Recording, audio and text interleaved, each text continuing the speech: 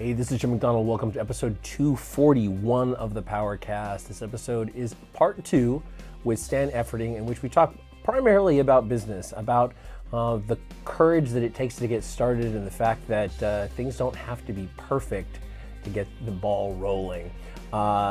Remember that we are not going to have an episode on Friday. We are off this Friday, so take the time to hang out with your family or your friends or people that you enjoy spending time with.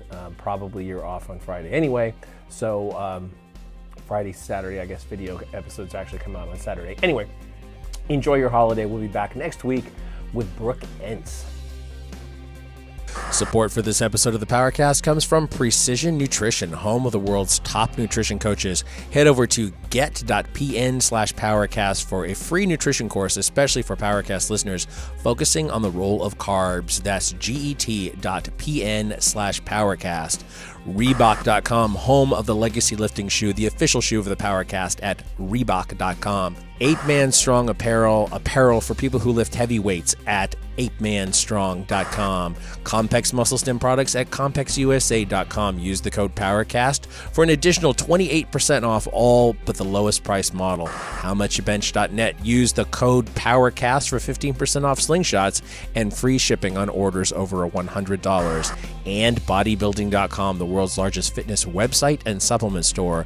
Bodybuilding.com has free plans for every level. Visit bodybuilding.com today to become your best self. Mark Bell's PowerCast is also sponsored by Health IQ, an insurance company that helps health-conscious people get special life insurance rates. They are also the official life insurance partner of USA Weightlifting.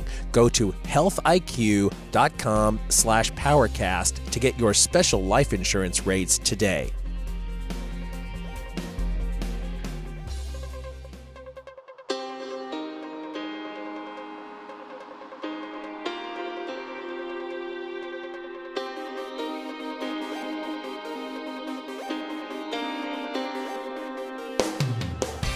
Recorded live in West Sacramento, California, this is Mark Bell's PowerCast. Standing just to the left of Jim McDonald, here's your host, Mark Bell.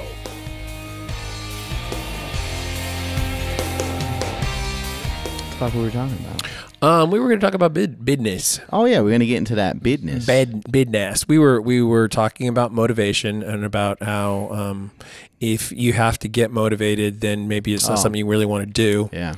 And about how business takes a lot of motivation if you're gonna do it on your own. Yeah, that's the hardest part, is just getting started. Yeah, no kidding.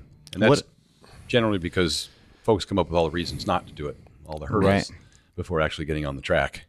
And that's what's frustrating. And your story was always the one that seemed most compelling to me, is that you just didn't see the obstacles. Right. And wouldn't that be a nice place to be? The people are devil's advocates. They really first and foremost try and figure out what are the roadblocks? Why can't I do it? Rather than listing, all the reasons why they can.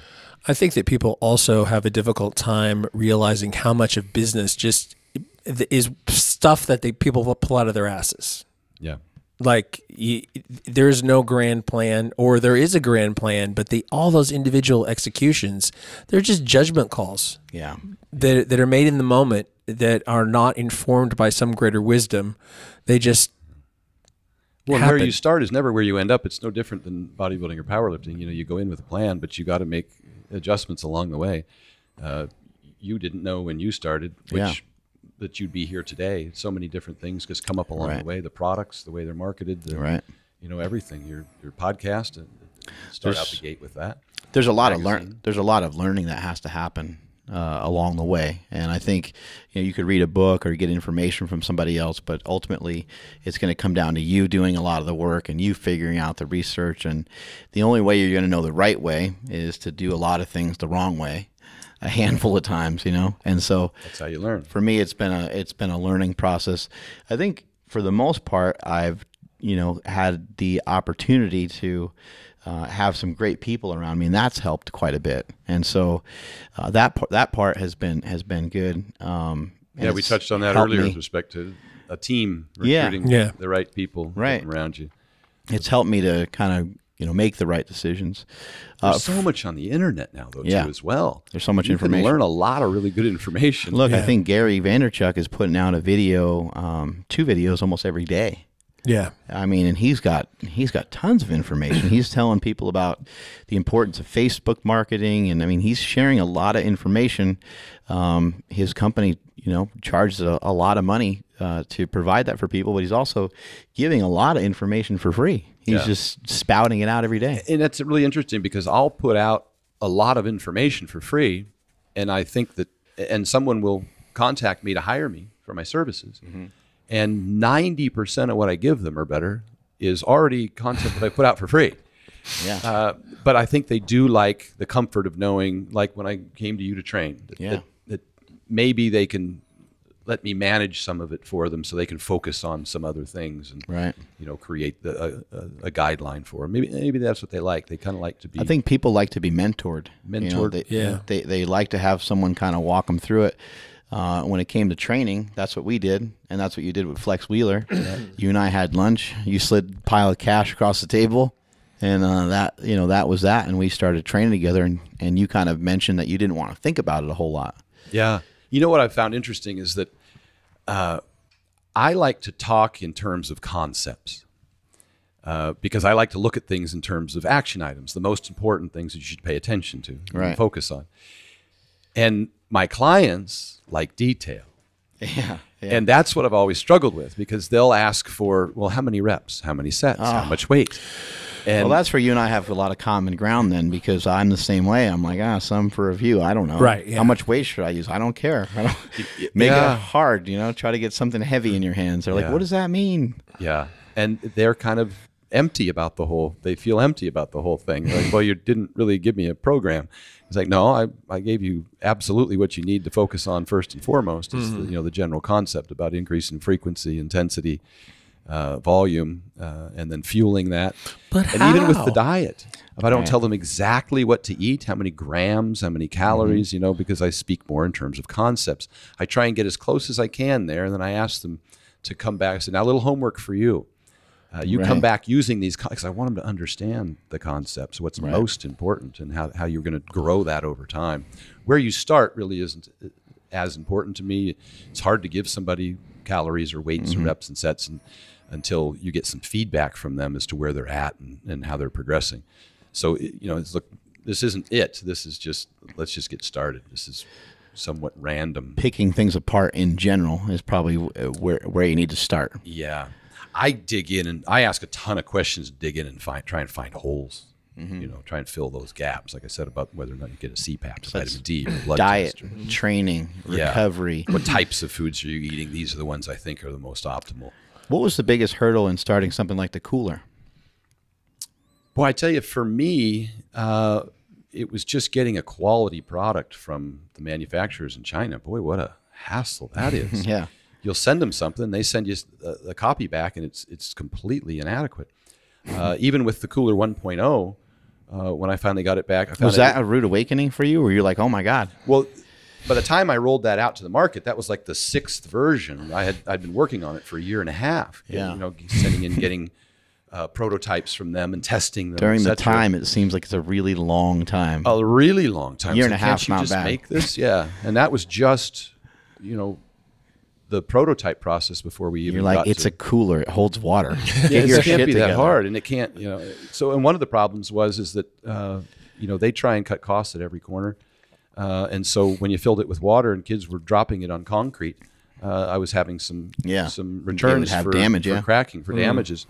And, the percentages were small, but to me, that's my reputation, and so I went back after those folks hard, and so we worked on developing this 2.0 when we completely changed the material, and the new material is 10% rubberized exterior, so you can drop it off a building and it won't crack. Wow! It's got some. Definitely has some like flexibility to it. Yeah. As I'm trying to push on it, that probably helps a lot with any sort of impact. This can't break. I'm going to have Hofthor throw it over a high bar and, down on concrete so it won't break, and then we.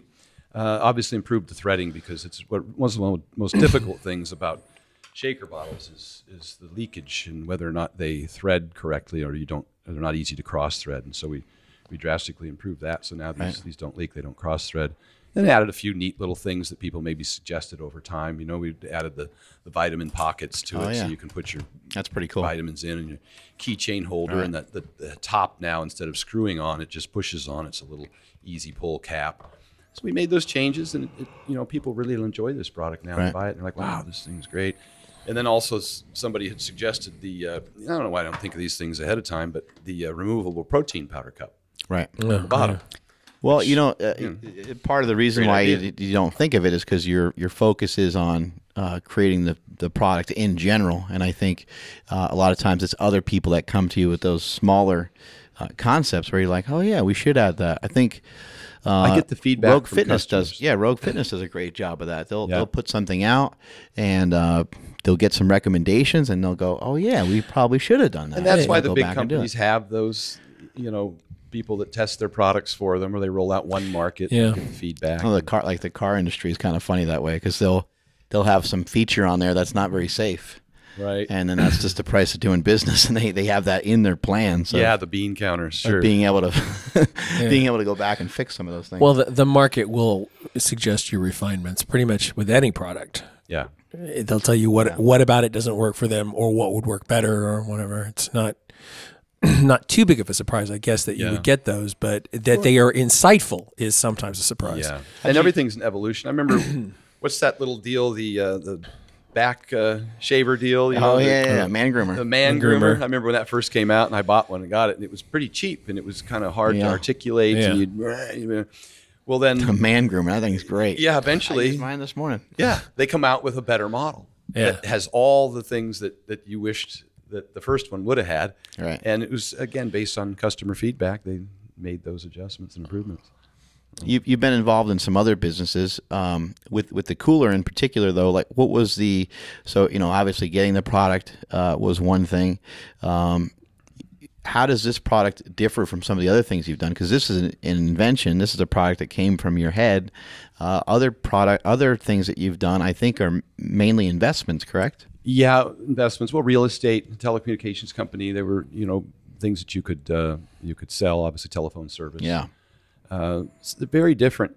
This was an opportunity for me to, I think, in the industry that I love, right, to be able to continue to be involved, to provide what, you know, a product that I enjoyed, you know, a concept that I enjoy, and you know, and behind this, of course, came the marketing for it, which was I think the reason for the Rhinos Rants, which I probably wouldn't have done if I didn't have something to sell. You know, information's free, sure, but at the end of the day, you want it to be worth your time. Yeah, when you invest your time in something, you should probably get some sort of compensation for it. And then, you know, obviously that segued into seminars. Now that as I travel around and do these seminars with Eddie and Charles and others, and some solo seminars and stuff. So, you know, there's an opportunity in the industry. People, information in general.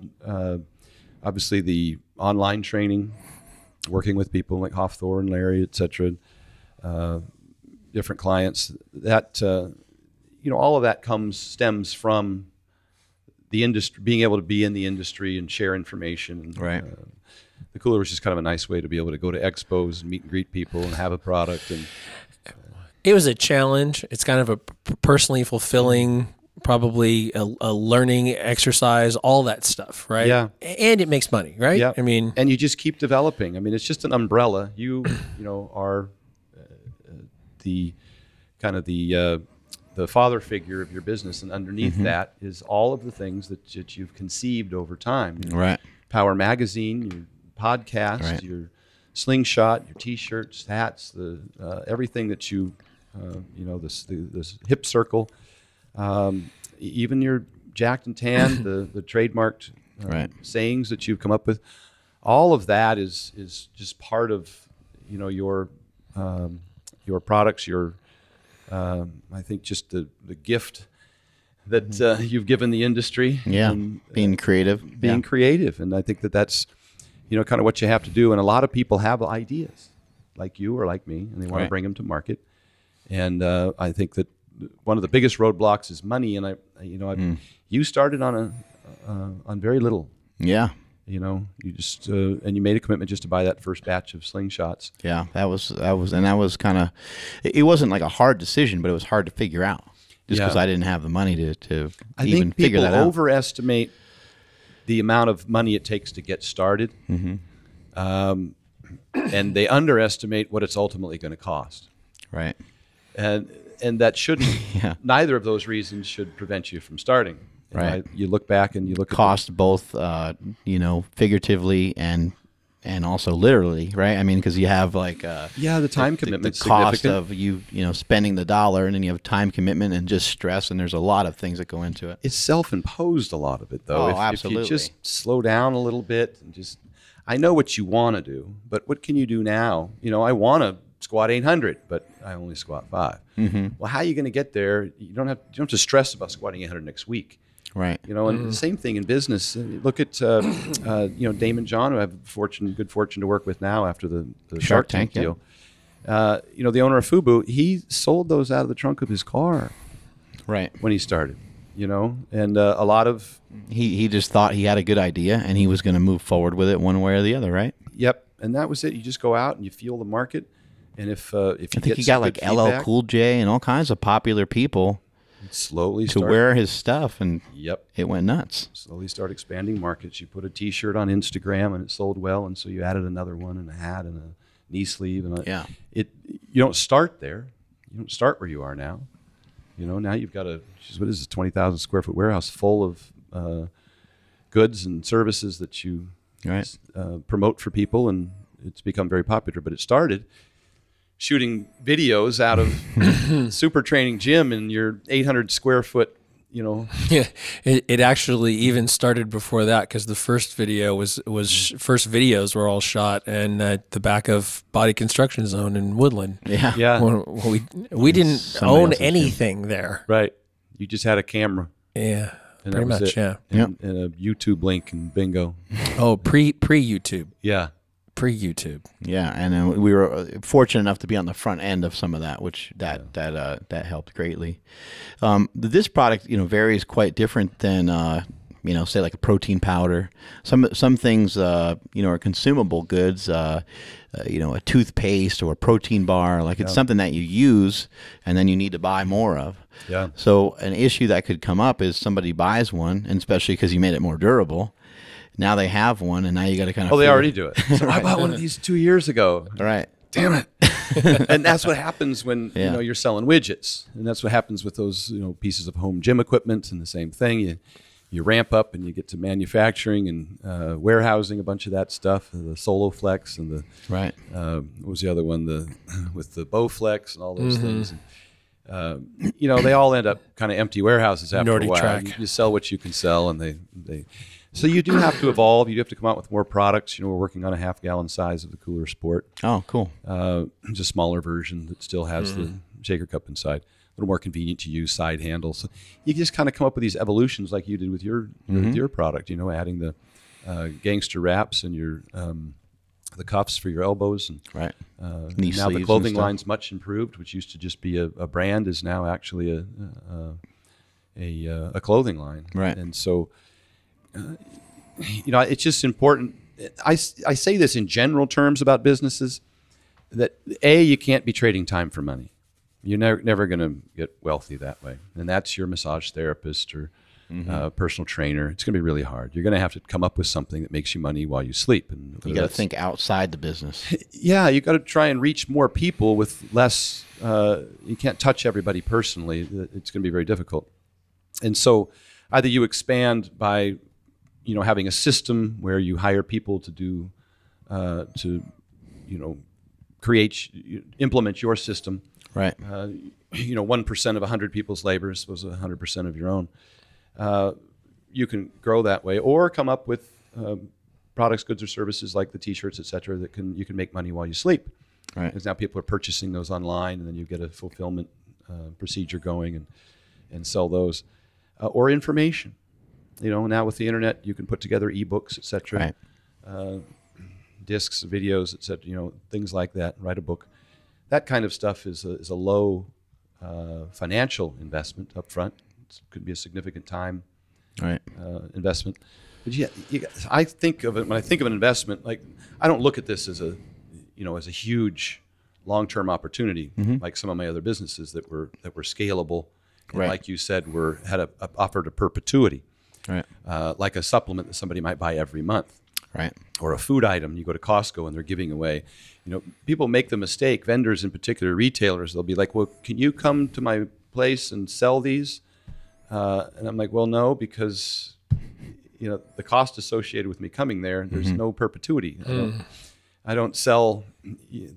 If I touch a customer, they're not buying one every month, so I don't ever make my money back on the flight and the hotel and this other stuff. And so that's not the kind of product that lends itself well to that. Whereas, like you said, the supplements or the protein powders and bars, et cetera, can't. You get somebody hooked on those, and they're buying them all the time. Right. And, like I got hooked on those flavored tablets. I was a $100 a month habit. Noon tablets, flavored salt tablets in, and that's a good sale, right? If it's repetitive. So, and with clothing lines, then people buy different colors, different styles, and you can switch it up. Yeah, you've changed yours and added more logos and names and stuff. So I'm kind of talking out loud to hope that as people kind of formulate their idea, they look and see, well, is it scalable? Can it be expandable? What's my market? This is a pretty niche market. Right. It's a summertime market, so it's not the kind of thing necessarily that you're going to you've got more of a broad appeal. You've got a year-round market. Yeah. You've done one of the first people that's done a crossover between powerlifting, bodybuilding, CrossFit, and that's been the goal from day one. And your brand, Rhino isn't necessarily something that appeals to women, right? But Strong does. The horn might. Yeah. I might sell that different business. Yeah. All these ideas that we're coming up with here. So it's hard to be specific, but in general terms, the concepts are, I think, all the things that we discussed. So here on the PowerCast, we have a new sponsor, Health IQ. Hey now. They are an insurance company that helps health-conscious people get special life insurance rates, and they're also the official life insurance partner of USA Weightlifting. Interesting. Yeah, I think that their strategy here is similar to like with your car insurance. If you get a better rate because you're a better driver, here you get better life insurance if you're, I guess, less likely to die. If you're a more health conscious person and you are putting effort into that, then you should get some benefit from it, right? Yeah, I feel like we're practicing our life insurance all the time. We're insuring more life by exercising, right? Exactly. What makes Health IQ so unique is that they use science and data to secure lower rates on life insurance for weightlifters and strength trainers. Historically, you get penalized by life insurance companies for family history, BMI, which is a big deal. All of us have too jacked to get penalized for that. Yeah, but that's not fair. All of us have silly BMIs. We always show up as being obese or morbidly obese or something like that. When we're not really obese. That's just how that formula works. Anyway, and other attributes that we don't get rewarded for the fact that we live a health conscious lifestyle. For the most part, most of us do. We pay attention to our diet and exercise, and yes, as you said, trying to live longer as opposed to shorter. If you like saving money, like you do when you get a good driver discount on your auto rates, you should check out Health IQ and get lower rates on your life insurance today. Learn more and get a free quote at healthiq.com/PowerCast. There you go. There's where you can be smart about it with Health IQ. Welcome, Health IQ. We talk a lot about diet and stuff on the show. Lately, we've been talking a lot about keto. When people ask you about keto, like when you feel comfortable like that you're giving them great information?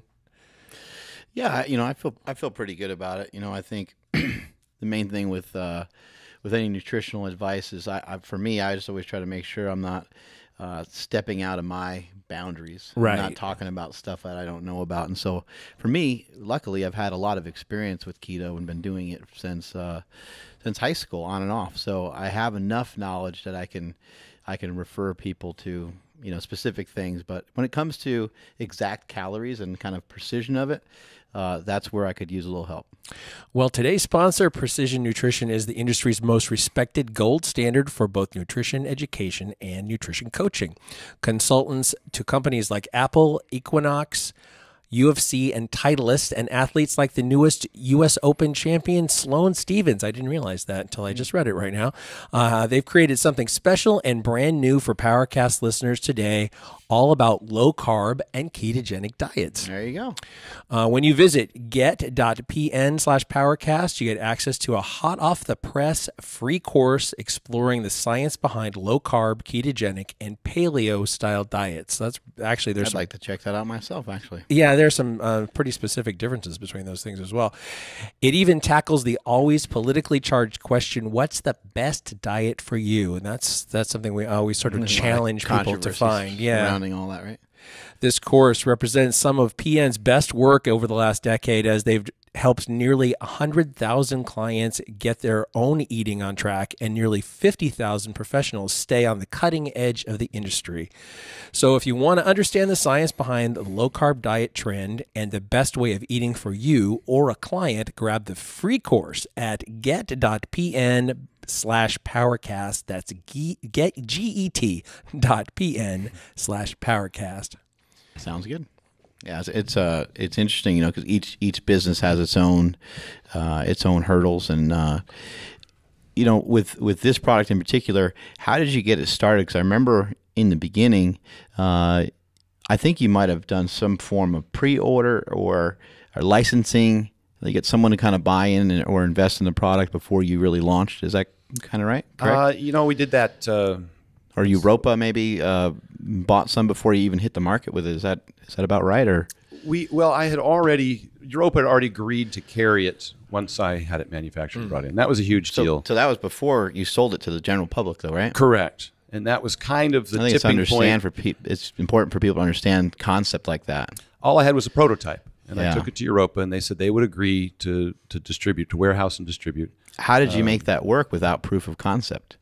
All I had was the prototype. I took it in and I sat across the table and I showed it to them and said, "This is what my plan is to mass produce these. I want to bring them here. I want to see if you'll distribute them to your." Have you done sales retailers. before? Like, everything I've done is. You're a great speaker. Yeah. So every business that you do is marketing and sales. Oriented. When I started my telephone company, we walked door to door, knocking on doors, signing LOAs and signing up customers. Right. Now it makes more sense. You had experience with sales. You went in there and told them what this thing is going to do and what it's for. So what do you think worked? What hook got them? There's one of the challenges with the product is that I kind of have to show it to each person, or they have to see it working, because it's kind of an aha moment. Because when it sits on the counter, on the shelf, they can't tell what it is or what it does. And as I walk them through, like we did on Shark Tank and like we did on HSN, and they see, there's kind of a moment at which that either works for them or it doesn't. And if it works for them, they're excited because it's unique. There's nothing that's been produced that does, keeps all their extra drinks cold for them, and they can carry them around, have them all together. And so through that, I was able to formulate that pitch for Shark Tank and HSN, and that's the biggest deal. Is just trying to market it to individuals. That's why I go to a lot of expos and show them. I walk them through it, And again, that's hard to sell a ton of them that way. Having to touch every customer, that's difficult. So, social media helps quite a bit. You put stuff out there. Obviously, Shark Tank was huge for us. Just being able to now, email or call big retailers, Vitamin Shop, Bed Bath & Beyond, Walgreens, etc. Those people have all listened. Bed Bath & Beyond's going to jump in, bodybuilding.com. That's great. And so, oftentimes it's hard to meet those folks if you don't if you don't have a relationship with them. And we may have talked about it before, but most retailers, they want to know what you're going to do to drive traffic to their store. Yep. They don't buy a product from you hoping that they can sell it. They want to know what your advertising spend is. And, that can be expensive. In grocery stores, people pay for the space on the shelves to have their products there. And that can be very, very expensive, very competitive. I didn't have to do that once I got on Shark Tank. Now they're like, oh, okay, so you already have, every 3 months or 4 months that the thing's going to air again to 10 million people. Right. And so you can use that as a clip, an example of what the product is too, right? You can use that TV shot for. It's just a fortunate, event that occurred as part of my efforts to market was to solicit those people, and right. I just got lucky to get on the show.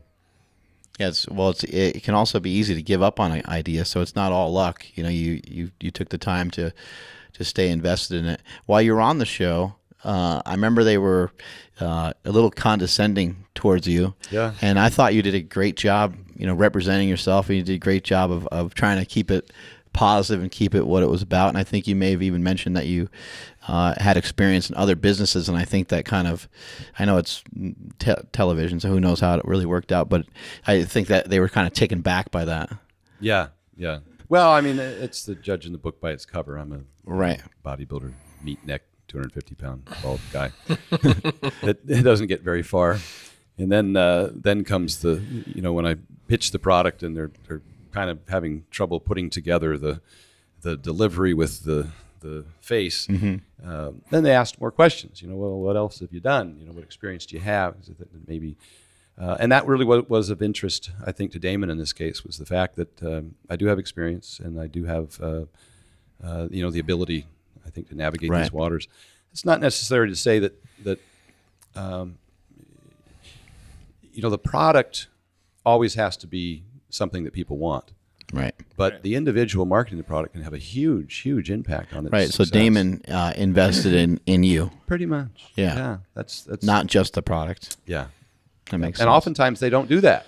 They want the Yeah. product to be standalone. They don't want it to be dependent upon an individual. But it was more on my historical success and my exposure in the social media has been significant. So, he jumped on board and thought we could market this much the same way. How you were able to get some of the other businesses started? I know you've, I guess your start was you were managing some apartment complexes and stuff like that, right? Yeah, boy, everything started on a real low budget. I never took on huge overhead, say in leases Right. For buildings or lots of staff. You have to watch those recurring expenses when you start a first business. Are you a penny pincher? I'm a penny pincher. I already told you my story about the water bottles. You look at numbers and stuff? That's kind of one of the things that I've always been really good at was math, and it's one of the things I did well for the multifamily properties that I ran was budgeting and doing progressions, income statements that for the year in advance, etc. So. And I would do everything just on Excel spreadsheets, which can be dangerous because you can manipulate those any way you want. In terms of, but the numbers are important. I mean, they have to make sense, and you have to have some sort of cumulative bottom line going, so that you're going to meet your financial obligations. And I took a lot of risk, starting my businesses for sure. That I'm a little more risk averse now with the kids and wanting to hold on to my existing success. I don't want to double or nothing at this point. So I'm kind of into this with not a significant investment, and I want it to stand on its own. I didn't want to have to feed it. That's another thing that happens all the time. When's the last time that you've had to have a quote unquote regular job? It's been a while, right? Yeah, I've worked for myself. Yeah, for a long, long time, for 14 20, 30 years at least. Okay. I think when I was 15 years, but I was 35. It was when I started my first business. And when I around the time I first met you, I think you just kind of sold your first business, or it was around that time. And for a while, I don't think you had any extra income coming in. No, because we'd started the engineering firm, and it wasn't profitable yet. Yeah, it took us a while to get profitable. What's that like? That's got to be kind of... that's every business I've run. Yeah. When you start a business, don't expect to be taking money out of it for quite a while. It can take a year or two or more, depending on the business. That's got to be a little scary, though, right? Yeah, you're reinvesting back into it constantly. You're always wondering, when's this thing ever going to pay? As you build and grow a business, it continually takes more and more money. Did you have in mind a particular, get out point? It's okay, if I don't reach this goal by this 3 years, I'm going to get the hell out of this and move on to something else. I think you have those almost on a daily basis when you're running at a deficit. And it's just a matter of grit, whether or not you hang in or just keep trying to find another way to make it work. I think that's most folks. Once you get in it, you really believe that it's going to work. What happens, a lot of folks, is that they'll take their working income, they have the regular job, and just start pouring everything into their business. Right. And that is what I mentioned about this. It should stand alone as quickly as possible and not become a drain. It's really challenging. I cashed in my 401k, ran up $120,000 in credit card debt, and had outstanding, debt service to bills due to my vendors in excess of $250,000 at one point. Wow. And it was not profitable. And so that's when the real estate market collapsed. I don't mean bounce around too much. And people lost a lot of money. And I was hugely invested in real estate at the time, but I had sold a lot of stuff already, condo conversions, and developed single-family homes and had commercial property. And I bought, built, and converted and sold nearly $60 million in real estate over a 5-year period until that real estate market collapsed. And I got pinched a little bit in that. But I saw people losing everything. Yeah. House, cars repossessed, marriages falling apart in that very difficult time. Yeah, our boy from Ape Man, Adam Field, was that quite a bit, and he had to reinvent himself. He had to downsize his company, and had to take it from having multiple employees to it being just him. Yeah, along the way, what happens is you end up leveraging, and as I had to do in real estate, I had to put my home up against the first apartment community, and I had to put the second apartment community up against the third, and the third up against the fourth. And it's like dominoes at some point. And that one was particularly difficult because you could go in for 3% down and get an apartment community or build a home for 3% down. Did you ever have a mentor in that process, or is it I had learned from a mentor when I was managing apartments. Gotcha. He was a property developer, so I did have some experience. Learning quite a bit in construction and operations. And so I did have some experience in that. But the big challenge is that you put 3% down, and then all of a sudden they want 20% down. And the property depreciated by 30 to 40% as a result of the market collapsed. So your they're asking for cash. Yeah. Yeah. You go to bed on a Friday night worth $20 million, you wake up on Monday morning, and they're asking you for millions of dollars. And you don't have cash. So that was difficult. So, we weathered that storm, and had to sell, at a pretty deep discount, a lot of the remaining inventory that I had. And that, that kind of changes your outlook. I don't live as opulent as I once did. I don't have the $2.5 million house or the Rolls Royce anymore, but I have kids, and it's more important to me to have, the extra time and the safety net and for them. So, you want to own your assets. And so I don't like the leverage anymore. I'm not as comfortable with that. And I guess that's the point of this conversation is that, if you start a business and you have a job and you have a home, I'd be really, really reluctant to leverage that. The banks, want to be fully collateralized against any monies that they loan you, and that collateral is your home. If there's any way you can do it without it, then you can start treating it as I think it should be treated, and it's not as a child. And this is as most people try to treat their businesses. They look at them as something so personal to them, and I understand that because being vested in that.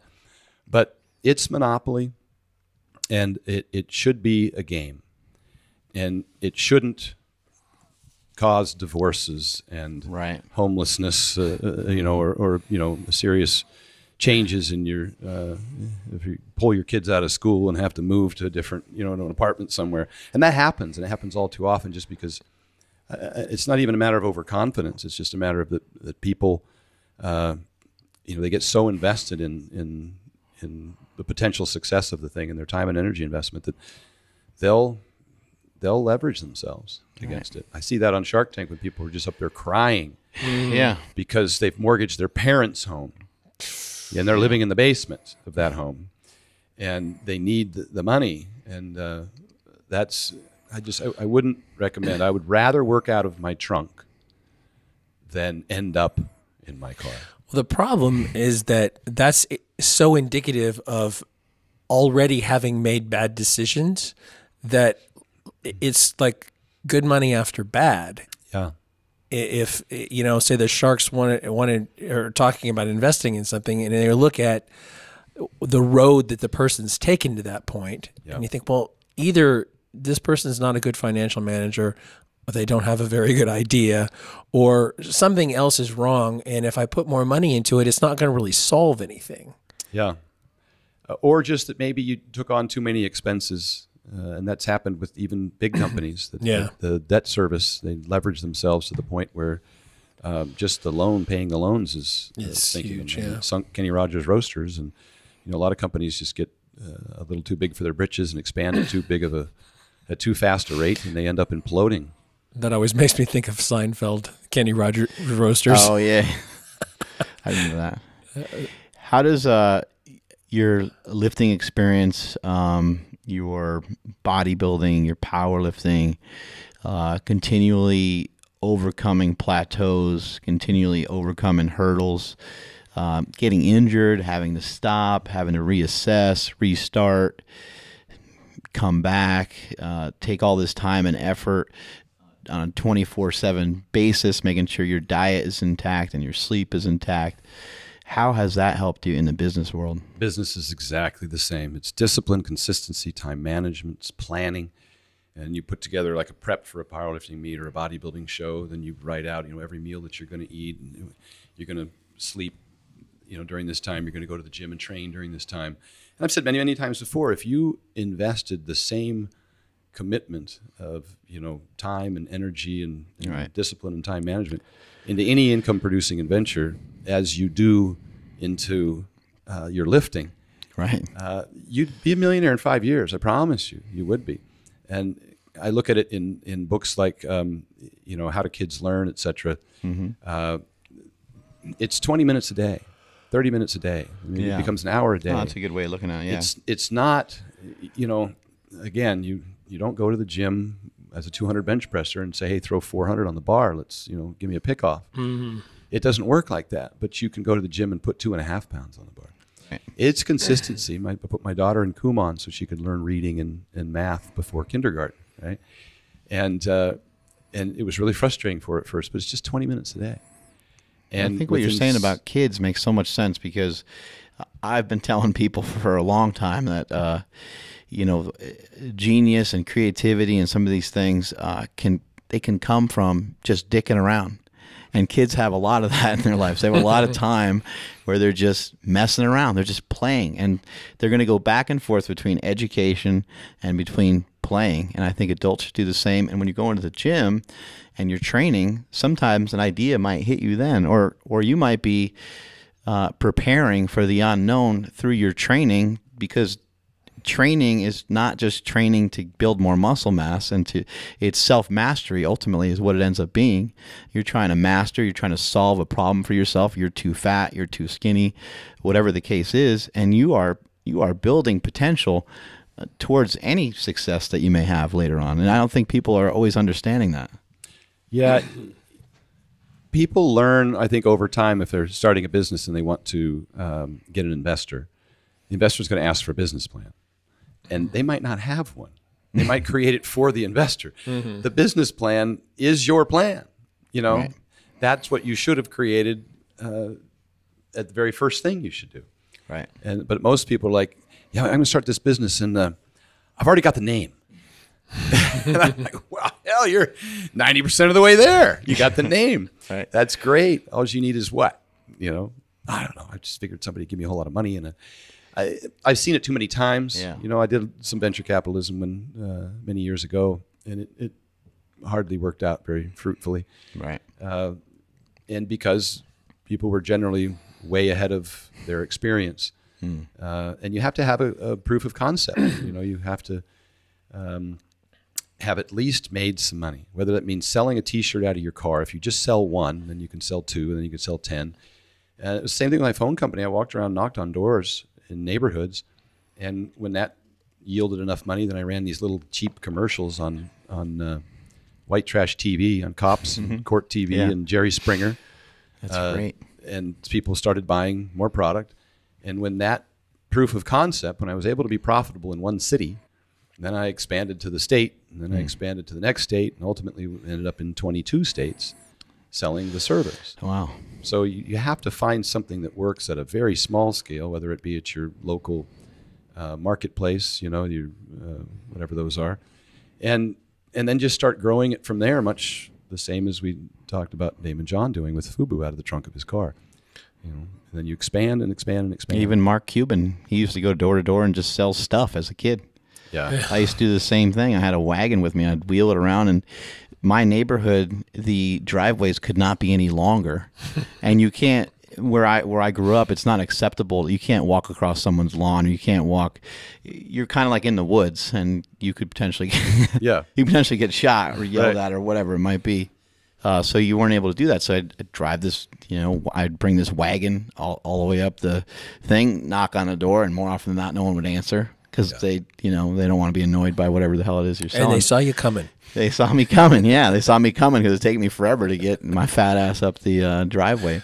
But I'd sell like candles, or my parents like got involved and they helped and they bought some stuff, and they were like, yeah, because I was trying to sell stuff like out of a garage. I was trying to sell. My dad's like, it's got to be stuff that people like want. You want to try to sell them, just not crap that's laying around the house. Dryer linked. I was like, but this is in perfect condition. I could totally sell this. But yeah, the point is you got to figure out a way to get some sort of momentum, and you have to be able to prove that you can sell stuff, right? Yeah, it's a blue collar thing. It's a hustle. The market, the grind. Everybody talks about it on the internet. The grind. It's an everyday thing, and marketing is hugely important. I always think it's funny when someone will come in, take over a company, and the first thing they do is they start cutting advertising and marketing expenses. Right. Always blows laying my off mind. Salespeople. We got to control these costs. And about half of your operating expenses are usually staff.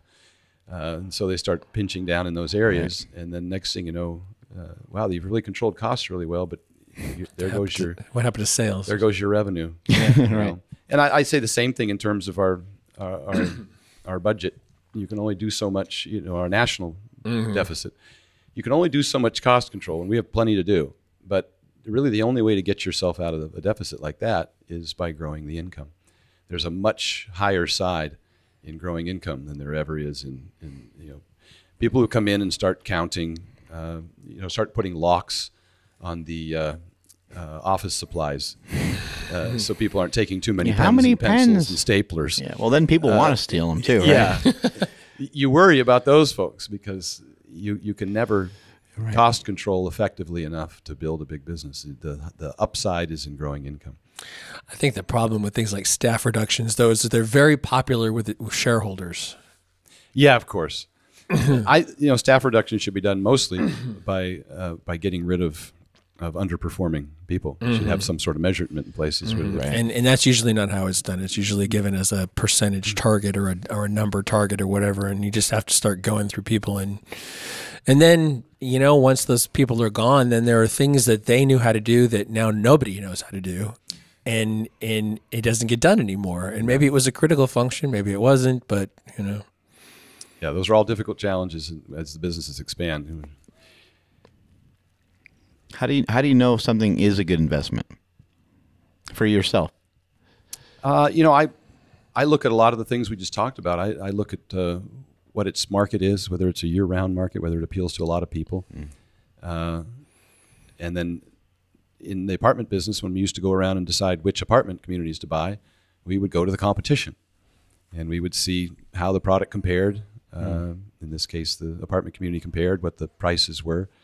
And then, what we could sell our apartments for, and whether or not there was an upside there. Some opportunity to, in the apartment business, raising rents was, of course, the way to increase value of the property. That makes so much sense. I mean, I say that to my staff all the time is just copy what somebody, just look what's Nike doing, what's Rogue doing. Who's doing a great job? Just go look. Yeah. They want like a product description or whatever. It's like, yeah, I mean, I can help you with a product.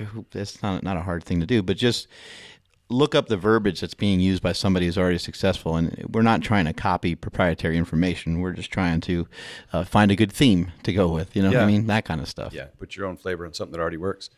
And that's what you do. Does the product, what does the market look like? Is it comparable? What's your pricing of the product? How much do I think I can sell? And then, at some point you just have to decide, does it work for you? Does it fit, in your mold? I try and stay away from things that I don't have a lot of knowledge about. Right. When I got involved in the phone company, I'd already spent a number of years as vice president of the telecommunications company. When I got into real estate, I'd already spent 8 or 9 years operating real estate. So I knew about that. Well, and then also when you started this product, when you started the cooler, I would imagine that you already knew some people at Europa.